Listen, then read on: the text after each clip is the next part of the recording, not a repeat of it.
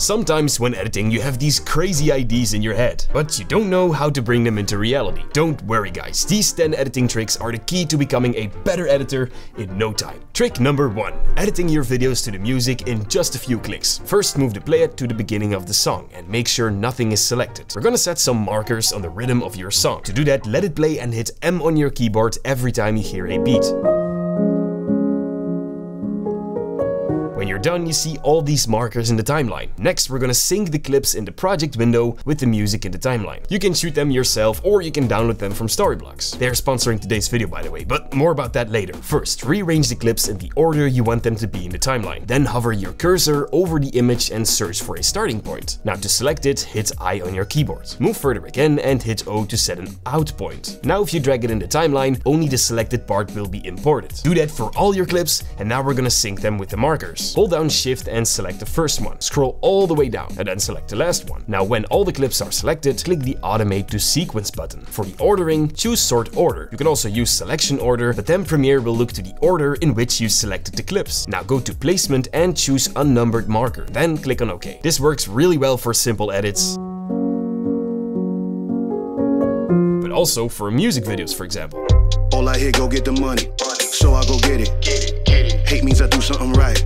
So I'm a Trick number 2. Pulling a better green key. Sometimes when you make a selection, Premiere doesn't remove all the greens in your video. Next time, try holding down Control on your keyboard. You can then literally see the color picker get bigger. When you now click on the greens, it will take a bigger selection of the colors. This basically works everywhere in Premiere, where you can select a color. For example, when you're color grading with the metric curves or the HSL secondary. Number 3. Let's say you chopped up this project, only to realize that you accidentally removed a piece of audio. Good luck finding it back. Now, there is a trick that will help you find it back in just a second. Select a video clip in the timeline and press F on your keyboard. This will open up the source monitor. Now use the scroll bar to zoom out a little bit, and here you will see a selection. That selection is basically the clip from the timeline. To bring back the audio, click the waveform icon and drag it underneath the video. And there you go. And that brings us to trick number 4. So you're editing in a 4K timeline, but some of your clips are just 1080p. When you import them, you need to scale them up every time, and it's time consuming. Instead, you can right-click the clip and choose Set or Scale to Frame Size. But there's an even faster way. Open up the Edit menu on top. Then on the bottom, choose Preferences. Click on Media. Now set the default media scaling to Set to Frame Size or Scale to Frame Size. The difference between these two is simple. Set to Scale Size will adjust the scale property so that it fits in your sequence. Scale to Frame Size will rasterize your video to the same dimensions of your project. And this can make it look less sharp, which is why I choose Set to Frame Size, because then the original resolution will maintain. Awesome. Now trick number 5. Putting all your videos, pictures, and effects in one layer without nesting them. You can do that by using a graphics layer. Let's say we want to create a text animation. In the Essential Graphics panel, you can see the text layer. Here I have a background. Now you can simply drag it from the project window underneath the text layer. Let's say I want to animate the text, then go to the effects browser and find the transform effect. And you can also drag that inside this box. Now if we go to the effect controls, we can see that the transform effect is also applied to the background. And that's a problem because we only want the text to be animated. The solution to that is a folder. Simply click the new folder icon and drag the transform and text layer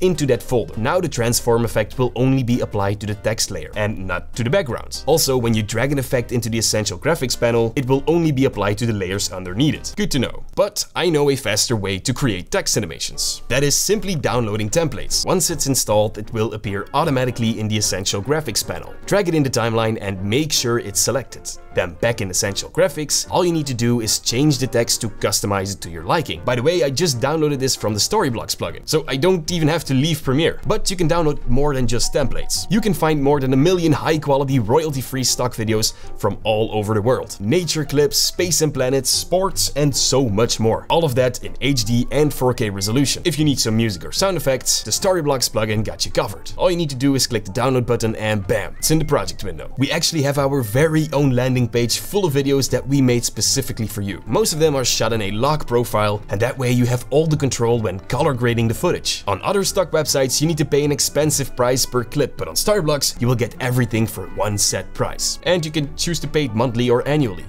Doesn't matter. And don't worry about licensing or copyright issues, Storyblocks will take care of that. I've been using Storyblocks for as long as I'm an editor, and I truly recommend it to any creative. So take back creative control with Storyblocks' unlimited royalty-free stock library and tools today by going to storyblocks.com/Premiere Basics, or just click the link below.